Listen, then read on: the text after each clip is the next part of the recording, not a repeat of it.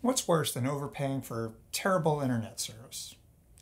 Overpaying for two terrible internet services. And that's the situation that I find myself in. This video is going to be about my attempt to salvage both of those terrible internet services and try to combine them into one decent one. So if that's something that interests you, stick around and see how I do it. And if it doesn't interest you, watch the video anyway, because I need views, and at the very least, you can just be entertained by my misfortune. So let's check it out.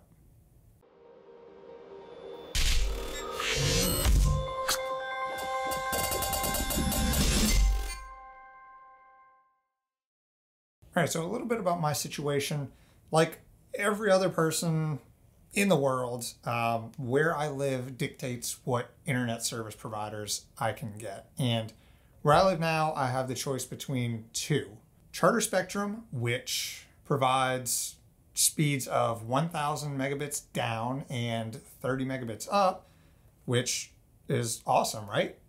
Well, yeah, I thought so, and that's what I went with, but their connection drops out multiple times a day, sometimes for only 5 seconds, sometimes for 30, sometimes for a couple of minutes. And trust me, I've had at least a dozen texts come out here. I've even gotten their supervisor involved, and he straight up just told me, yeah, there's something wrong with the main line, and it would be almost impossible for us to find. So yeah, the speeds are good and perfectly fine, but dropping connections, especially when I work from home or when I'm gaming, is a nightmare. On the other side, we have AT&T DSL, which is reliable, but their speeds are only 30 megabits down and 5 up, which is usable, but the uploads, especially when I'm running a cloud server with services like Nextcloud and some cloud gaming setups, 5 megabits upload is not good. So now I have both, and I'm trying to leverage the speed of Spectrum and the reliability of AT&T to see if I can get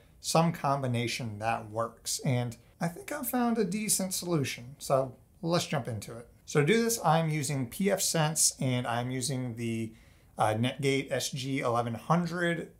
You don't have to use that as long as you have some type of box running pfSense with 3 dedicated network ports, then you should be good here. But let's jump into it. Right off the bat, you can see my dashboard, and over here you'll notice that I have a single WAN, a LAN, and then a WAN 2. And then this guest and virtual are some other VLANs. I won't cover that in this video. But here's the important part. 2 WANs, both with static IP addresses. Now, obviously, these are blurred out because I don't want you perverts trying to freaking hack into my network. So the first WAN is Spectrum. So anytime you see WAN, that is my Spectrum connection, and WAN 2 is the AT&T connection. So that is being brought in by the opt port on the SG1100. So if you have an SG1100, you know the opt port can be used for whatever. If you want to bring in a WAN, you can do that. If you want to use it as another LAN, you can do that. So step 1, you are going to want to go to interfaces and go to switches and ports. And the first thing you'll notice is that here are all the ports on my SG1100. I have 3. I have the opt, the LAN, and the WAN. You'll see that opt is port 1 on VID 4092.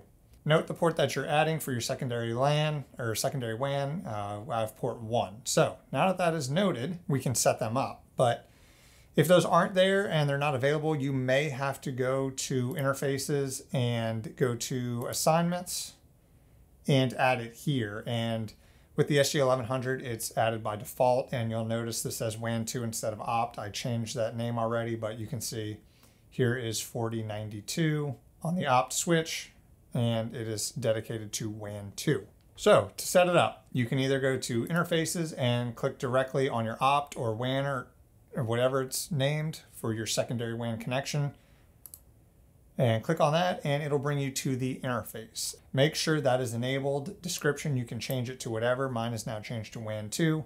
Makes it easier to understand which is my first WAN and which is my second. You can also name them based on your ISP. 99% of the time, you're going to set this to DHCP. That means that your ISP is providing you an IP address, and unless you are paying for a static IP address from your ISP, you're going to leave this to DHCP. For switch port, make sure that it is the port that we looked at before. Remember, I said that the opt port was port 1, so that is selected. And that is essentially everything you have to do here. If this is a WAN connection, it's best practice to check both of these boxes at the bottom for block private networks and block bag-on networks. So you can read more about these if you want to, but for most people, leave both of these checked and click Save. After you do this, you essentially have a secondary WAN set up. And if you go to your dashboard, you should notice that it looks similar to mine in that you are getting an IP address from your ISP for your secondary WAN. That's it, right? You're good to go? No, not yet. The next thing you're going to want to do is determine how you want these dual WANs to essentially act. Do you want them to act as equals in that anything that comes in can use either of those connections, or do you want to prioritize one over the other? So if you have two really good ISPs and you're bringing both of them in, maybe you just want both of them to essentially aggregate and act as a load balancer. But in my case, one is more stable, and that being AT&T, I want that to act as my primary WAN, while I want Spectrum to act as my secondary and only kick in if AT&T goes down. So the way to do that is you go to System and Routing. And when you go to Routing, you should see your gateways in here. By default, you're assigned 2 for each interface. So you can see for WAN, we have a WAN DHCP, a WAN DHCP6, and then similarly for WAN 2, we have the same thing.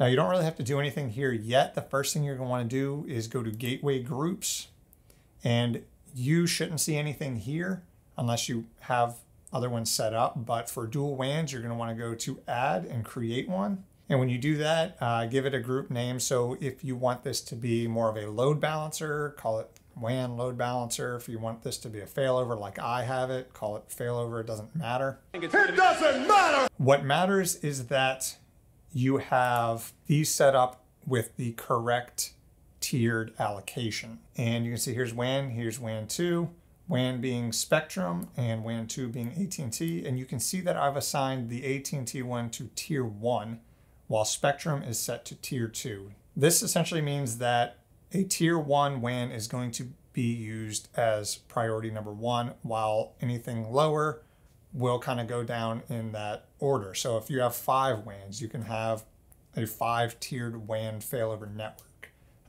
But in most cases, not even in most cases, in my case, I just have 2. So if you want to do load balance, all you would do is set this both to tier 1, and that means that both of them would be used equally in kind of a round robin scenario. So set it up similar to this, and in trigger level, this is what determines when to take a gateway offline.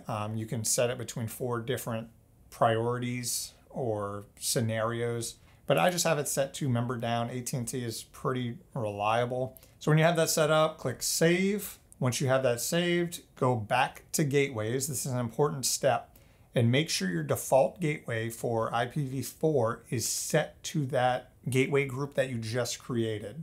So when you do that, you should see a setup very similar to what I have.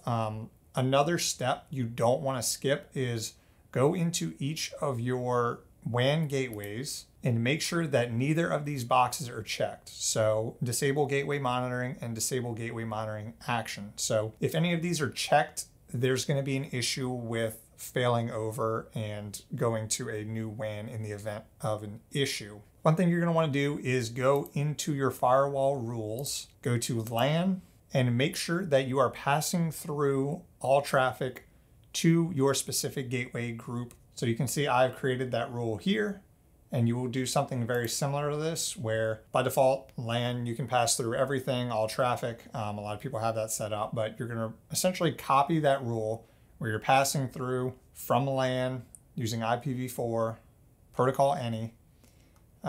Your source is your LAN net, your destination is any. But the one step you need is you're going to have to go into Show Advanced Options and then scroll down to where you see Gateway and select your gateway group that you created earlier. What this is going to do is say traffic coming through on the LAN going outward, make sure that we are using that gateway and allowing all traffic through that gateway. So do that, click save. Once you do that, you'll see your new rule set up and should be allowing traffic through that gateway. So you're probably thinking, okay, based on what you've said, you're essentially only using your AT&T network and you said it's reliable. So you're basically paying extra for this Spectrum internet and you're not even really using it. So here's where the kind of magic comes in, where I said I'm trying to combine both of them. What I'm doing here, and what you probably noticed on this LAN screen, is I have a specific rule set up. What I'm doing here is assigning specific machines on my network to use the Spectrum internet, even if AT&T is up. So the reason I want this is because I run two things that specifically need that extra bandwidth: Plex and Nextcloud. So it makes sense to use more speed with a little bit less reliability, whereas the rest of my home network, where I'm either gaming or remoted in to work, that needs a steady connection and doesn't necessarily need that huge download and upload bandwidth. So it's pretty easy to set this up. The way I've done it is set up an alias for all my Spectrum things. So here you can see there's only two, and the way to set up an alias is really easy. Go to Firewall, Aliases, and then you can create one. For example, this one, it's straightforward. Give it a name. I call it Spectrum Stuff. Down here, you can add as many hosts as you want. If you have 10 different machines with static IPs that you want routed through a specific WAN, name them here. I only have two.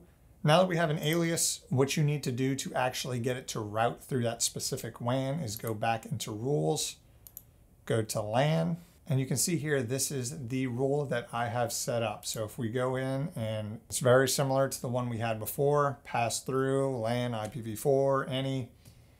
And the difference is that for source, you are going to want it to set it to a single host or alias. And this is why we made an alias, because if we didn't, we'd have to have a rule for every single device we want to allocate to a WAN. In this case, we just create an alias, give a bunch of devices to that alias, and we only have to make the rule once. So that is going to be your source, and your destination is going to be any.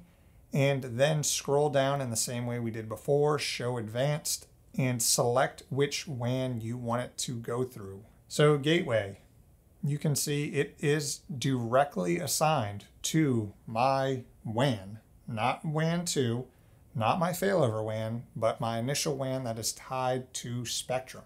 And it's that easy. My network setup now isn't as terrible as it was before. Before I had pretty decent speeds, but I would get kicked off of my internet while working multiple times a day. If I was playing a video game, I would lag out multiple times a day. So overall, I'm not happy with having to pay for two ISPs and go through all this complication just to get a decent overall internet experience. So that's all I have for you today. I hope you enjoyed this. I hope you found it informative or entertaining or a little bit of both. But if you have any questions, be sure to drop them down in the comments below. If you want to share your setups or some information about your setup, I'd love to hear about it. So that's it. Thanks for watching. Be sure to subscribe, and I will see you in the next one.